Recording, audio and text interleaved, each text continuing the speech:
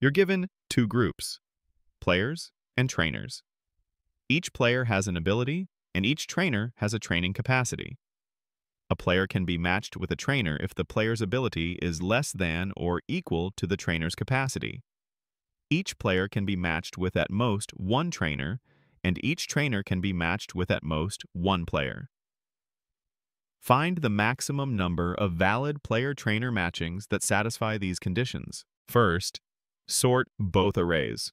So weaker players and weaker trainers come first. We'll use 2 pointers player and trainer plus a counter matches. While we still have players and trainers left, compare the current pair.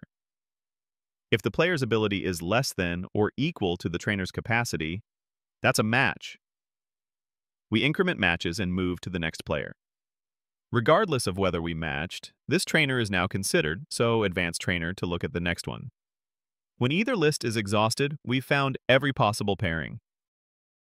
If you found this useful, make sure to like and subscribe.